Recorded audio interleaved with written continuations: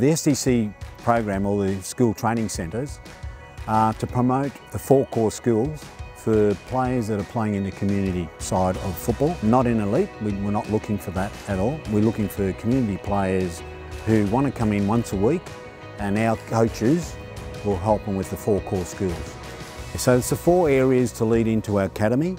So we're looking at first touch, running with the ball, striking the ball 1v1. So they're the four core skills we teach in every centre, and they set the foundation to come into our under-13s. What we've recognised is we're missing out on a lot of players that are in the community space. So we want to give both sets of players an opportunity to come into the academy, and that's why the school training centres have been set up. They're not in competition with the skill acquisition program. We're not in competition with that at all.